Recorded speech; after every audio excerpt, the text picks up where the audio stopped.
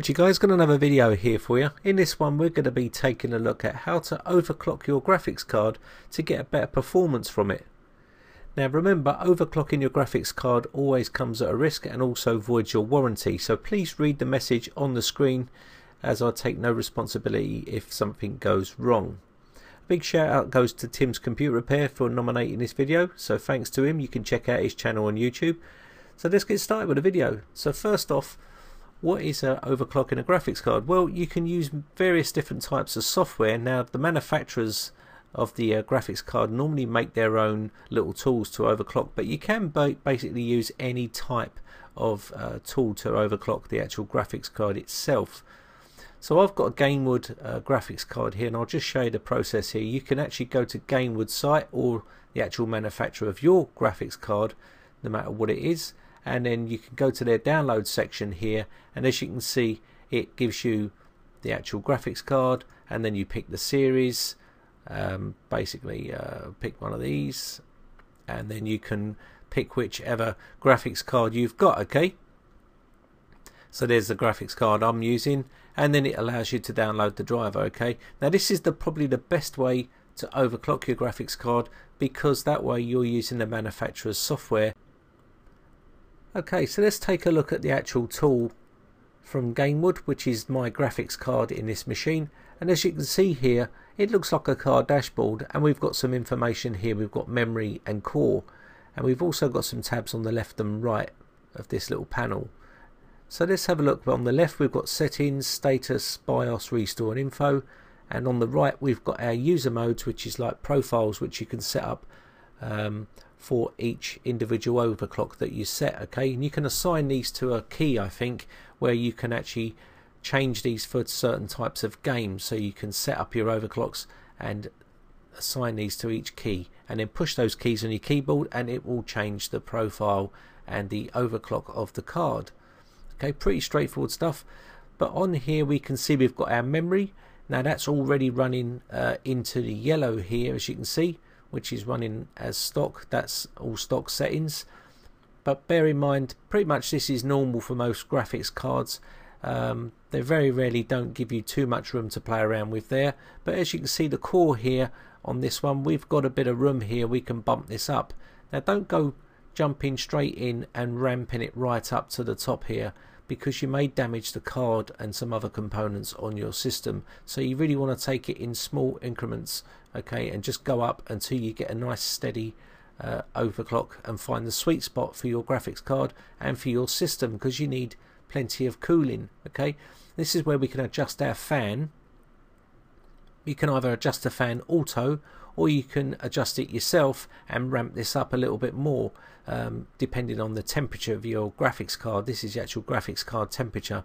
Okay, and remember, you've got other temperatures inside the case, which is going to affect your actual GPU as well, because of the heat. Everything causes heat, and then if it gets trapped inside the case, this will start to climb, so you've got to be careful. So let's have a look at how to overclock. All we need to do here is pretty simple process. Click on the overclock button, and we're going to concentrate on the core here and just bump this up a little bit, and I'll just show you what to do. You just need to go to the GPU core offset switch here and just pull this across to whatever level you want. So we could just say go to 200 megahertz here, and if I clicked OK, you'd see that climb up. And we're still pretty much in a safe zone here. You can see the temperature was already fluctuating a little bit here, and you would leave this and test it and play games on it to make sure that it's stable, and if it is, you can maybe bump it up a bit more and do it in small steps. Okay, and that's how you basically overclock this type of graphics card and any other graphics card really. So you can play around with these settings and have a little go at it yourself, but be very careful, and remember, I don't take no responsibility if anything goes wrong. So let's take a look at how to restore it. If you want to go back, you can close it off and restore to default, or you can keep the settings, okay, and put it into your user profile. So we're going to restore that for a second.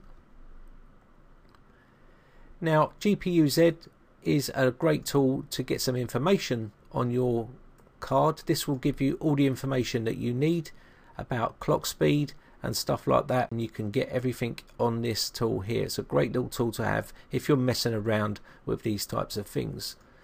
So let's take a look at something else. We're going to have a look at MSI Afterburner. So if I just click on this and fire this up, you can see you can use this tool to overclock this card as well, and you can see the sliders here that we've got, and if you hover over these it will give you information, okay, on all of these, what they do, these sliders. Just hover over them and it will give you all the information like so. So you can see here core clock, this is the one 835, same as the other one, but this is a slider and there's no big dial, but it just tells you the number, and if you wanted to bump this up you could bump this up. The only thing here is you can't see the actual temperature, i.e. red and stuff like that. It will start to change here, okay, and you can set your profiles up, and settings and reset is all down the bottom. So another good tool is the EVGA Precision X, another tool here, and you can see this one is pretty much similar to the other one. They're all pretty much the same stuff, but this is got some information bubbles that pop up when you hover over things, and also you can see the temperature here and the fan speed, and you've got fan curve, you can change that. Voltage, you can see the voltage here as well, and you can keep an eye on that so you don't overdo it. Let's have a look at GIGABYTE. So this is GIGABYTE's tool, and as you can see here it's done in little blocks, basically monitoring GPU clock, memory clock, fan, minimum voltage and power target, and so on and so on, okay, and that's pretty much the same thing. Profiles are at the top to set your profiles up, and you can just basically change these settings by just hitting these little arrows here, and it will up your megahertz on your GPU and your memory, as you can see here. And you can assign a hotkey. You can see the OSD. This is to assign a hotkey for your overclock and set a profile for that, so you can just click those buttons and it will set to that actual overclock. Another one is ASUS. We'll have a quick look at this one, but they're pretty much all the same. So here we have the ASUS tool, and then we have our sliders. Okay, we've got the tuning and update live, and we can also see our settings and stuff like that, and our profiles, pretty much all the same stuff really. Okay, and your fan speed, you can play around here with these, manual or auto, and so on and so on. So you choose your tool, or you can go with a manufacturer's tool, whatever floats your boat really, and have a play with your graphics card settings and overclock your graphics card and see what you can get. Let me know in the comments below if you get some good results out of your cards. If you break your card, it's totally your own fault. I take no responsibility. So have a good day. My name is Brian from briteccomputers.co.uk. If you enjoy these videos, hit that subscribe button, guys. That will keep you up to date with all my latest updates on my videos when I upload them, and also hit the like button if you like the video, and I'll be seeing you in the next video. So thanks again for watching, and thanks for Tim's computer repair. Don't forget to check his channel out. I'll put the link in the description for you. So thanks again. Bye for now.